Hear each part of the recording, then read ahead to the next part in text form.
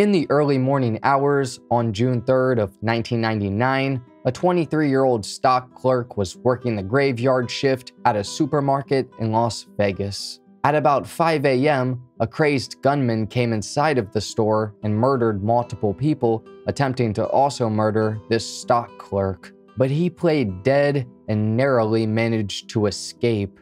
This is the sickening case of Zane Floyd.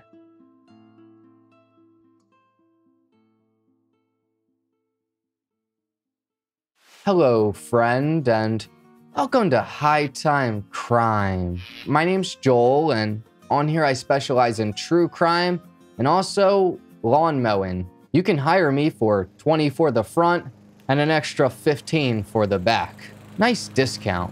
But today, we're going over the case of a deranged man named Zane Floyd. You're going to learn about a twisted tale of someone who decided to randomly snap.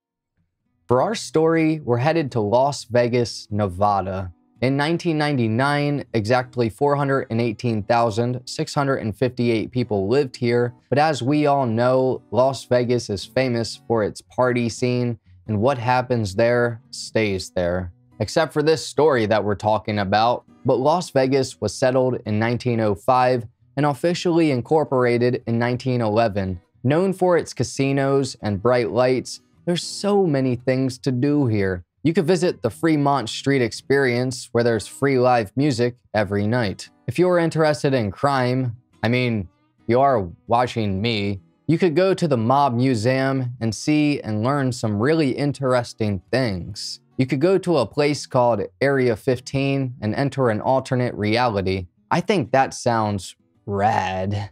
But unfortunately, as you all know, none of those reasons are why we're in Las Vegas today.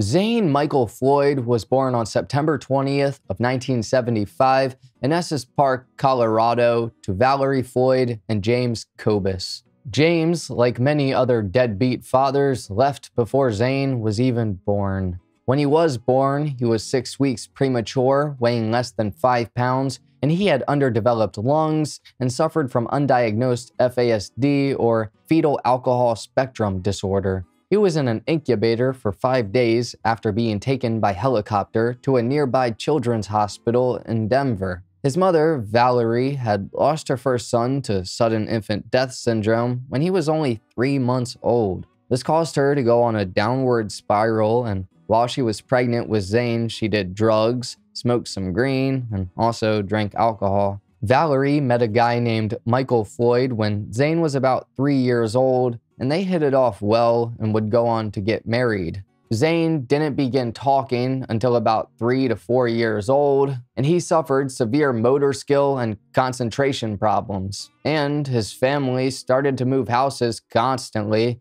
so that didn't help. By the time that Zane was able to go to school, he was severely delayed developmentally. He was behind in talking and walking, and he was held back in the 2nd grade. This was also around the time that his stepfather Michael adopted him. It was recommended to Michael that Zane be put into special education classes, but Michael refused and insisted that Zane stay in standard education classes, and so he did. The reason that the family was moving houses so much is because the stepfather Michael had enlisted in the Navy. First, they went to Connecticut, then to Virginia, then they went to South Carolina, and then some kind of injury ended Michael's Navy career. After this, the family would move to California, and it was here that Valerie and Zane spent many hours together gardening.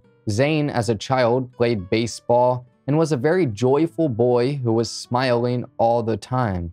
In 1988, Michael received a business opportunity he couldn't refuse. The only catch was that him and his family had to move to Las Vegas. Figuring this might be a great idea, the family packed their bags and moved to Nevada. Shortly after this, Zane was brought to a child psychiatrist and diagnosed with ADHD and prescribed Ritalin. The reason for this is because Valerie and Michael were starting to recognize problems in Zane. He wasn't violent or anything, but he oftentimes disturbed class. By the time that Zane was in middle school, he was still prescribed Ritalin, but it didn't work, and so he was then prescribed antidepressants and was constantly getting into fights, had behavior problems, and he started lying a lot. He was also still playing baseball and a good athlete. Zane became best friends with a guy named Robert or Jay Hall around this time, and it wasn't long before the two of them would start drinking heavily. His stepfather, Michael, was also abusive towards him and his mother, and one time, Michael even went to jail for it. A few years would pass, and by the time that Zane was 16 and in high school, he began doing methamphetamines and regularly smoking some green. He was stealing from stores and collecting knives. He wasn't very popular in high school, and his friend group was just kind of there. They weren't outcast, but they just blended into the crowd. Zane had long hair, loved wearing Metallica t-shirts, combat boots, and jeans, and he also drove a Mustang. While on a school bus, though, he got into a fight and was suspected of doing drugs, and so he was expelled. After this, he enrolled at Faith Lutheran High School, which was a private school in Las Vegas. It was here that he started to improve his grades, and his baseball coach said that Zane started to mature and even helped the team be successful. Unfortunately, this was only temporary, and Zane fell right back into his bad habit of doing drugs and drinking. At 18 years old, he was a high school junior and ended up returning to public school to try and graduate. Deciding that that life just wasn't for him, he then dropped out of school. Without much direction on where he wanted to go, and knowing that his biological grandfather and stepfather both were in the Navy, Zane had an interest in the military and decided to follow through with it. In 1994, he enrolled in the Marine Corps and lost 62 pounds in basic training and was soon deployed to Guantanamo Bay, Cuba. Here, he saw a lot of people die, and this really had an impact on him. Zane also still had his issues with substance abuse, and so in Cuba, alcohol was very cheap. He ended up being reported one time for drinking while on duty. Zane earned a lot of commendations and medals while he was in the Marines, and in 1996, he left Guantanamo Bay and went to Camp Pendleton, located in Southern California. A much easier location to be at, and it was here that he was considered to be one of, if not the best instructors in his unit, even though he was the youngest. In 1997, Zane started to attempt to meet his biological father, James, but James didn't want to. This left Zane feeling unwanted and depressed. A few weeks later, he was arrested while intoxicated, and this too was reported to the military. In July of 1998, Zane left the Marine Corps with an honorable discharge, but they told him not to re-enlist. He ended up moving home to Las Vegas, and he had a really tough time trying to get back to normal. He enrolled at a community college in Southern Nevada and took 2 classes during the fall semester of 1998. But by the end of the semester, he withdrew from one of the classes. By now, him and his best friend, Robert Hall, began using meth again and moved in together. Sometimes Zane would go for days without sleep as the two of them partied and used drugs. But after he had gotten out of the military, his friends and family noticed a pretty big change in his behavior. He became increasingly more introverted and started talking all the time about guns. In January of 1999, he decided to purchase a shotgun. Zane also started working as a bouncer on Tuesday nights at a place called Sneakers Bar, and he was also working as a security guard at another bar called Timbers. While working as a bouncer or security guard, he was armed, carrying a .32 caliber semi-automatic pistol. Zane became really close with some of the other bouncers at Sneakers, specifically the head bouncer, Kenneth Asensio. These two and another bouncer, Tony Marquez, hung out pretty much every day. They would go to a shooting range, hang out at bars, go see movies. Kenneth considered all of them best friends, and from his point of view, nothing was wrong with Zane. He was a completely normal and soft-spoken guy. But by the weeks leading up to June of 1999, he really started to spiral out of control.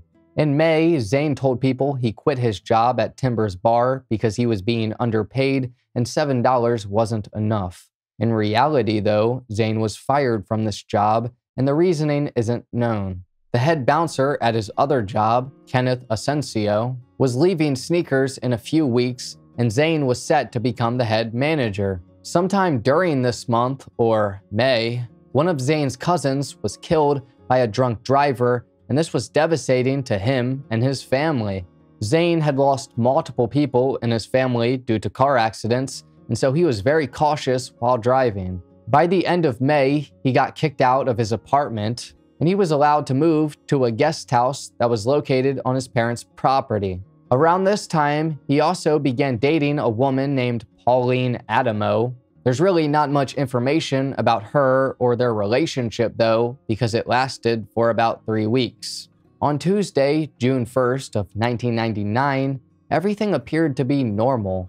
Zane had worked just like every other Tuesday and seemed to be in good spirits. On Wednesday, June 2nd, Zane had played some basketball, picked up his final paycheck from his security guard job, and then went to his job at Sneakers where he sat at a booth and ordered a few Coca-Colas. He wasn't working, but he stayed here for about an hour or so, watched some baseball, and also made about 4 to 5 phone calls. Whoever he was trying to reach wasn't answering, and so he became visibly frustrated about this. He ended up leaving Sneakers and met up with his girlfriend, Pauline Adamo, and they went to a local strip club where Pauline was going to get together with some friends for a bachelorette party. When Zane opened up his paycheck, he became frustrated because they apparently didn't pay him as much as they were supposed to. At this strip club, he started to drink a lot and had 8 double shots of Jack Daniels and a few beers. After Zane and Paulina were done here, they weren't done partying, and so they went to a hotel that was showing a disco band called the Boogie Nights. They were gonna dance. A bit after they got there, Zane left Paulina to go play some blackjack in the casino. When she found him, they got into a big argument because he wanted to stay and she wanted to leave, and so she decided to leave him there. Zane then spent the rest of his paycheck gambling, but he made sure to keep enough money for a taxi home. And by the time he got home, he finally had enough.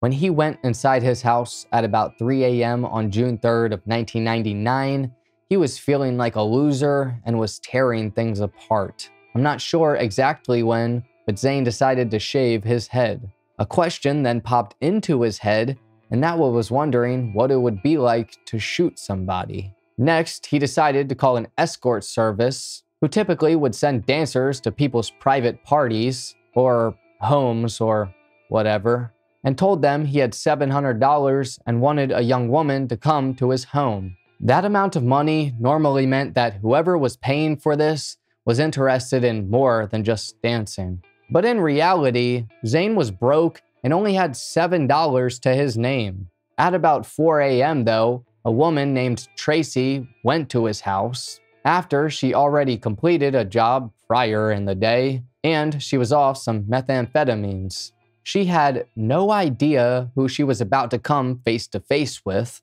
and the dangers that lurked behind that door. When Tracy arrived to Zane's house, he grabbed her and pulled her through the door and had a shotgun pointed at her face. This shotgun was the one that Zane previously bought, and he also modified it. Tracy, scared as ever, asks why he's doing this, and he told her because it's his sick little fantasy and that he wants to know what it's like to kill and he needs her help. She tried to calm him down, but this didn't do much, and for the next hour or so, he took advantage of her. I won't go into exact detail, but what he did is sickening. So after that happened, Zane started talking to Tracy a little bit deeper about his plan. He got dressed wearing his Marine Corps camouflage shirt and pants and put some combat boots on. He said to Tracy that killing was the reason he entered the military and that he had 19 rounds ready to go to kill the first 19 people he saw. Zane then ejected a live shell from the shotgun and said that Tracy's name was on it and he was going to kill her. But instead, he decided to fire 5 warning shots and give her a 60-second head start to either run away or be killed.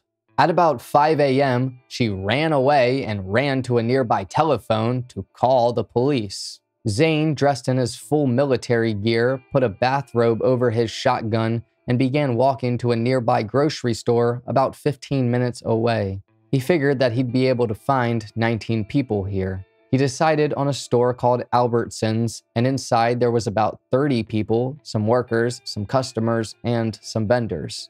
The most notable of these are Thomas Darnell, who was a 40-year-old mentally disabled man who worked as a courtesy clerk. Chuck Leos was 41 years old and nicknamed Chuckles by some of his co-workers, and he was the store manager at the time. Dennis Sargent was there at the time, and he was the night supervisor and 31 years old. Zach Emenegger was 21 years old and a stock clerk. Lucille Tarantino was 60 years old, working in the back near the bakery. But anyways, on this cold and windy morning, at 5:13 a.m., Zane had arrived to the grocery store and had one thought in mind. He was wondering what it was going to be like to kill somebody. Upon entering the store, the first person that he saw was Thomas Darnell, who was bringing shopping carts into the store. Zane shot him twice in the back and continued on his rampage. His thought process was to go through the store and kill everyone he encountered. Immediately, the people in the store began to panic and run anywhere they could, some escaping. Next, Zane saw Chuck Leos and Dennis Sargent, and he killed both of them. Zach Emenegger was working in the back when he heard the gunshots. He looked down an aisle and saw Chuck Leos on the ground covered in blood. Zach was shocked in this moment as it didn't really click in his head what was going on. He started walking backwards, and this is where he found himself in the produce department. One of the workers who waxes the floors ran right past him, and right then, Zach knew something was wrong. He then kept walking backwards to go to the back room, and it was at this moment that he realized he just made the biggest mistake of his life. Coming around the corner was Zane Floyd with his shotgun loaded and ready. Zane then attempted to kill Zach and starts shooting at him, chasing him around. You can see Zach really trying his hardest to get away, but he wasn't able to and was shot. Zane turned and saw that Zach was still moving, and so he went over to him to shoot him again. Zach knew that there was only one way he was going to survive because Zane wasn't going to stop until he was dead. After being shot again, Zach decided to jerk his whole body and lay back playing dead. Thinking that this is the end of him, he just prayed and wished. Zane walked up to Zach, looked at his body, and said, "Yeah, you're dead." Zach thought to himself, "God, if you're going to take me now." Zane then continued his terror and found Lucy Tarantino. He said to her, "Hi, how are you?" Lucy said, "Oh my God," and then Zane shot her in the head. Christine Goldsworthy, a bookkeeper, was in an elevated office in the front of the store when she called 911 at 5:16 a.m., only 3 minutes after the shooting began. I'm on an emergency. We need help, please. What kind of help? This is Albertsons. Towards the Heron Valley View. There's a guy with a gunshot in here. Oh my God. Hold on. In the store, Zach was holding on by a thread, but Zane was still running around. Something told Zach not to move, and luckily for that intuition, it possibly saved his life. Zane came back over to the produce department and went back over to Zach. He leaned over him to make sure he was dead, and Zach stayed as motionless as possible with his eyes closed. Zane thought he was, and so he walked away. At 5:19 a.m., the police arrived to the store. Zach didn't know they arrived, and after Zane walked away, he decided to try and go get help. He got up to go to the back room to use the phone, but he realized that after being shot twice, he's barely able to walk, so he fell down. Zane was very close by and miraculously didn't see Zach. At 5:20 a.m., Zane decided to walk out of the store, and to his surprise, there were cops everywhere holding him at gunpoint. After 8 minutes, he decided to surrender because he couldn't take his own life, and wasn't willing to point his gun at the cops because he respected them and at one point in time wanted to be one. He was then arrested and taken into the police station, and now an entire town was not only shocked, but devastated. Zane said while he was speaking with police at the scene of the crime, "Why did I kill those people? Why did I kill those people? I don't know. I don't know why. I don't know why. I just started shooting and I just kept shooting." The tragic loss of life at the hands of a deranged man for no reason at all. When police talked to Zane afterwards and took his alcohol levels, they found out he was above the legal limit. He also told them he took meth beforehand, but they did blood tests and found no traces of that. On July 13th of 2000, almost a year after this all happened, Zane's trial would conclude and he was sentenced to death on 4 counts and ordered restitution totaling a bit more than $180,000. Zane said to the families of his victims that he's sorry and he can't tell them why he did it, but it wasn't for fun, that he can't take back what he did, and if he could, he would. He eventually would meet with a psychologist named Edward Doherty. Edward said that Zane suffers from mixed personality disorder, borderline, paranoid, and depressive features. He also said that this was heightened by Zane's long history of alcohol and drug use, and that on the morning of the shootings, he had a psychotic break. So since 2000, Zane and his attorneys have been trying to get him off the death penalty and spare his life. He was eventually scheduled to be executed on July 26th of 2021. That was almost 2 years ago, so you're probably wondering, well, what happened with that? Did he get executed? No. No, he didn't.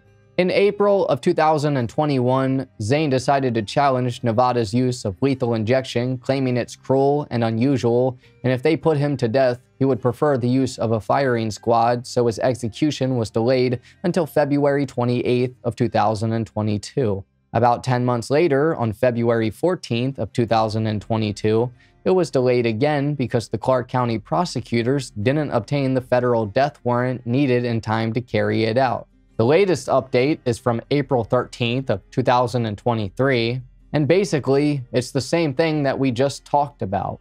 How the lethal injection is being challenged in court for being too cruel and unusual.